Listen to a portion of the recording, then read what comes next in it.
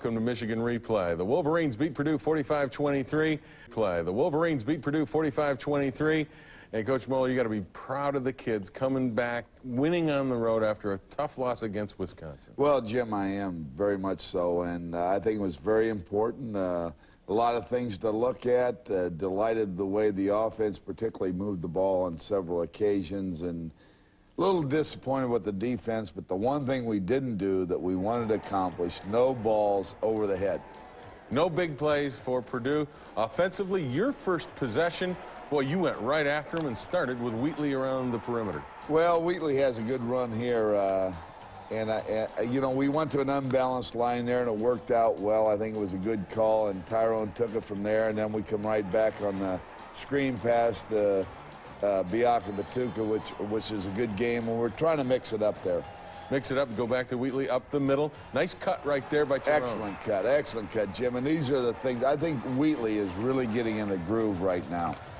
And here's a pass play. You use play action. Great decision here by Todd Collins. Right. And the reason we did this, Jim, is, you know, watching film and looking what Purdue did to Notre Dame. Notre Dame had a tremendously hard time scoring in the goal line situation, so we thought we would throw when we got down there early. This is what I think is, again, a concern of yours. Purdue was able to run the football pretty well against you. Right. Watson bounces off there, then Allstott, their big fullback, comes in here, has some good runs. And, Jim, those you don't want to happen, but at the same time, again, don't give up the big play. Now when we get down there, we got to shut them out. Now we shouldn't be backing off much. We should be stopping them. They come around there, then they come out. This is too easy here. Too easy, and Purdue tied it up in the first quarter, even though the weather conditions were a little rough in West Lafayette. With a lot of rain, the field was in decent shape. Purdue able to move the ball, and then you got to come back and go after them again offensively. Jim, the field was in excellent shape, and I think you see this here when Wheatley runs again up inside, and he picks up about 15. Collins comes back. He passes to Amani right here on a big out cut here. Amani darn near got loose there to get up the sidelines and things. And using Biaka Batuka and Wheatley, giving them a rest, and Biaka Batuka really responds well. A great play here by Collins to get out of a problem. Biaka Batuka does the rest. Great individual play, really, by Todd Collins. Jim, Todd Collins, excellent quarterback. And Biaka Batuka, as you mentioned, gives us the offset, or the change of pace, I guess, with Wheatley. Tyrone really running hard there, getting down to close to the goal line, then going in on the next play. You were happy to see Wheatley running hard. I mean, he's getting back to what the Wheatley should have been a long time ago. Right. Unfortunately, the injury early in the year, I think, took a little bit out of him, but he's a very fine back today. 14-7 at that point, and you're able to get Purdue stopped, and you come back, and Todd Collins, again, good protection on play action, able to hit Mercury Hayes, who had a big day against Purdue. Yes, and Todd, you hit 15 passes out of 18. You've had a great day. And here, John Ritchie, a young fullback here, busts a play outside, an off-tackle play, really, that he bounced the outside. We got penalized 2 times. We had to come on, and Remy kicked the field goal and fortunately made it. 17-7 at this point in the second quarter. And with the way Purdue's moving the ball, though, this is not a safe lead. No, and right now is when you'd like to have your defense. Here he gets out and scrambles. This is the worst play defensively, I think, of the game, when you let the quarterback scramble on about 3rd and 9. Well, in the first half, they're 6 of 7 on 3rd down conversions, and that's something you just can't have. Right. And they should be in a 40% range is good. Then here a guy catches the ball, picks up a couple blocks, goes to the outside. Thornton there makes a good reception, and it's going to lead to their touchdown. Here you are, 3rd and 9 again. That happens again. Right. We get a good rush here. We don't contain him. He gets outside. For a second-team quarterback, Jim, I will say this young man played very well. Played well indeed. And then they go wide to Hagens. Almost get him for a loss, but just don't have enough speed. Big loss. This may have knocked him back to the 7-yard line, but we didn't make it happen. Those are the plays in the future, Jim, we have to make. 17-14 at this point. It's still dicey, but you called this drive before halftime critical for this game. Very critical. Wheatley goes up the middle on the draw, gets 12. Then you come back, and a great play here by Todd Collins. Excellent play. Decision, throwing it to Mercury on a short yardage situation, 3rd and 2. He checked at the line on that one, didn't he? Right. Right, then here he comes back and he throws the out and up to Mercury Hayes, who comes in and makes a great catch down to about the 3-yard line. Those two plays by Todd and the receivers and Mercury were outstanding. Then right before half, with 24 seconds, he throws a nice soft pass to Shea, and he makes a great play on it. 24-14 at halftime. You got to be concerned with the way they're moving the ball on you at this point, right? Right, but responding by our offense, I felt good. And the other thing, I didn't want any big plays. I knew they'd rush the ball some. I would have guessed going into this game, Purdue would probably scored 14 points on us. Well, it was 24-14 at halftime, and Wolverines were not out of the woods by any stretch of the imagination. We'll be back and take a look at the second half, but first we hear from the quarterback who was on target big time against Purdue. We've been trying to get the ball down the field in the first drive and just roll it down there. And, you know, started rolling some great runs, so again, get some great blocks, and we mixed it up a little, and down we go.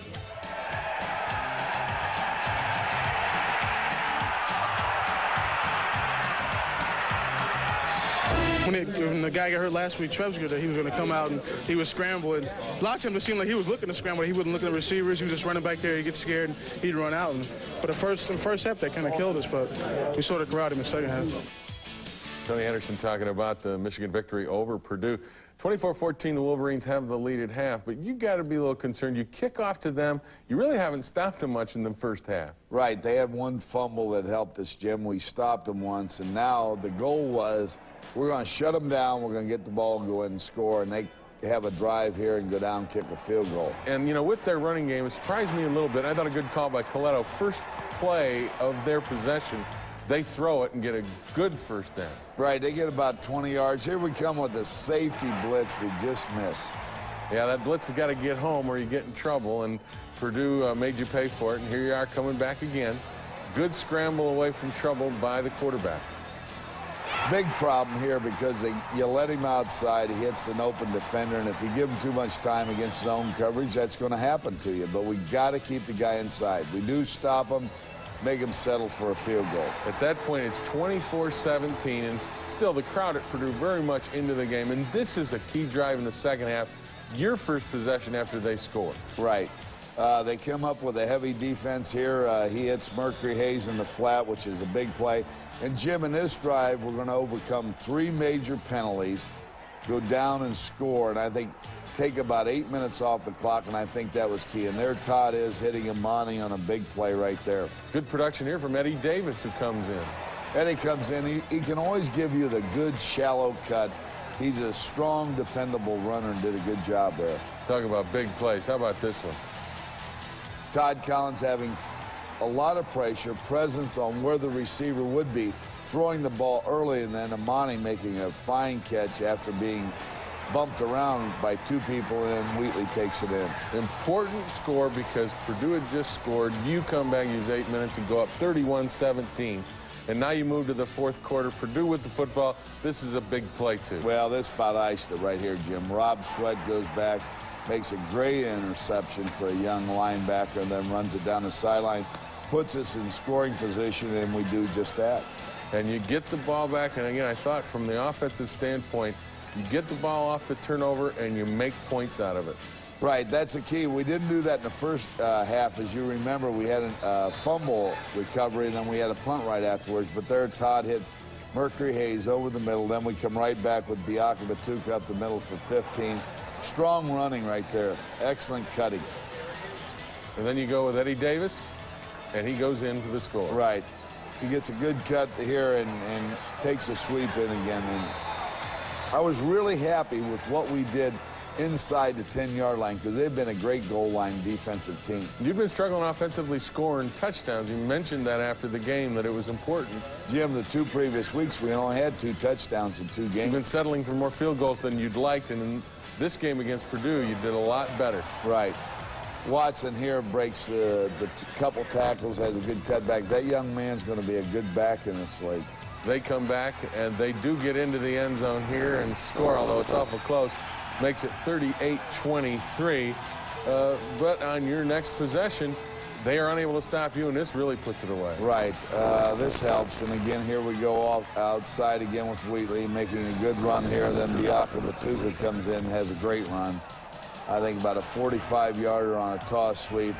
He gets some good blocking there, but makes a couple guys miss and gets to the outside. Does a good job getting downfield, and then Biakabatuka wraps it up as he goes in. And here's a great little run as he just powers his way for a guy that, you know, doesn't look that big. He's got some good power. The final, 45-23. And I think the play of the week for Norwegian Cruise Line this week, it's got to be the interception, because at this point you're only up 14. They're driving, and this kind of seals it. Right, we get a little pressure there, and the guy throws it early, and Rob Sweat makes a key interception and really turns the game around. You need turnovers with your defense. It really helps you, particularly when you can capitalize on them with your offense. And while you're not totally pleased with the defense, that was a big play turned in by your defense. Talk to me about where you're headed with the defense and what kinds of things you want to accomplish in the next couple weeks. Well, I think the main thing, again, is giving up the big play. Usually if you can make people march the ball down the field, you'll make them settle for a field goal on occasion. We didn't do that completely. We had a couple guys banged up. There's no question about that. It takes a little bit away. We had to change our defensive strategy this week again. So we're looking at a defensive team that I got to believe the next 2 weeks is just going to get better and better as we come down the road. Hopefully that's true, because it's going to get tough as the road goes on. By the way, in the game, Tyrone Wheatley's touchdowns. He becomes a career leader in touchdowns at Michigan. And Remy Hamilton breaks a season record in field goals. So big day all around for the Wolverines. We'll be back. We'll take a look at a couple of Wolverine receivers. But first we hear from one of today's record breakers.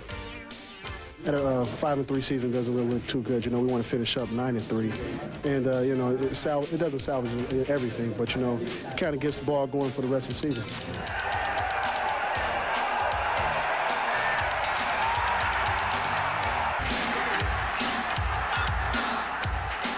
The success of the Michigan passing game this year has been vital to the team's offensive production. Certainly Todd Collins is a key to that, but so are wideouts Amani Toomer and Mercury Hayes. This tandem has been outstanding, and they've changed roles a little from a year ago.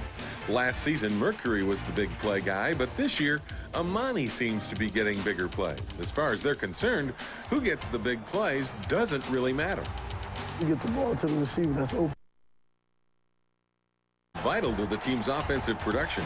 Certainly Todd Collins is a key to that, but so are wideouts Amani Toomer and Mercury Hayes. This tandem has been outstanding, and they've changed roles a little from a year ago. Last season, Mercury was the big play guy, but this year, Amani seems to be getting bigger plays. As far as they're concerned, who gets the big plays doesn't really matter. You get the ball to the receiver that's open, playing man-to-man, one-on-one. So, I mean, they've been kind of bracketing me this year and everything, but it's just like the different, you know, the formations and the defense is the reason why I'm not getting a lot of the balls. So, I mean, it's just one of those things, you know, that you have to live with. I think that, I mean, if you double cover one of us, it's just going to open it up for the other receiver. And, you know, you can't really shut one of us out of any particular game, so. One thing about both of these guys you notice right away, they aren't ball hogs. They understand that balance on offense is the key to winning, and that means the running game is important to them also.